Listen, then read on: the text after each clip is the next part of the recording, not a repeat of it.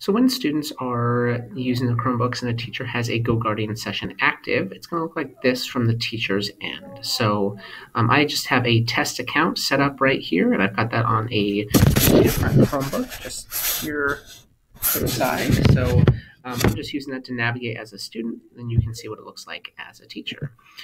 So notice I can pull up this student's screen here and I can see what's ever on there. And then if I, as a student, scroll around or change things or switch to a different tab, you can see that it updates over here. And then I could like make that sucker full screen if I wanted, which is kind of cool. I think the most powerful tool when it comes to GoGuardian is this little feature right here that teachers can use. They can turn on the chat. So we're just going to click that on. There we go. And it gives me this little blue button, little blue bubble down here. And if I open this up, you can see that this is filled in white here because that's an active student. So on my student screen over there, I also have a little bubble popping up. So as a teacher, again, you're looking at me as a teacher here, I can say, how is your work going? And I can ask a question, send that to them. And then that little message actually has just popped up on my screen as a student. And then I can click on it. There's a little red notification too next to my little chat bubble. And then I can say, well, thank you. Oh, this student has trouble typing apparently. So, and then we can have that ongoing conversation back and forth, which is super powerful and super awesome. So again, you can see those constant updates here.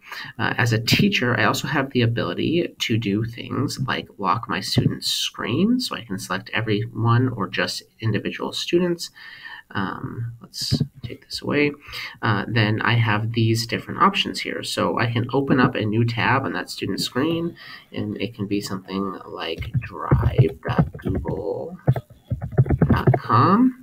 which now over my screen just opened up Google Drive for me, which is super awesome. I can also lock this student screen and say, pay attention, lock the screen, and now I can't do anything on there. I can't actually see the message. It looks a little bit different on my screen, but that what I just typed in there, pay attention, is on there, gives me the time, and then I can go and unlock that kid's device right there, and now I can go back to browsing.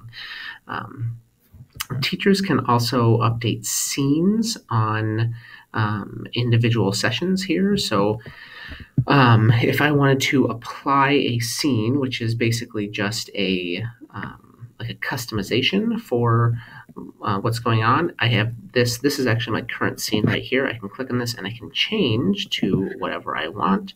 And so that's going to lock me out of a bunch of things and auto open tabs. So that's just some of the things that a student will go through and a teacher can see as students are using GoGuardian.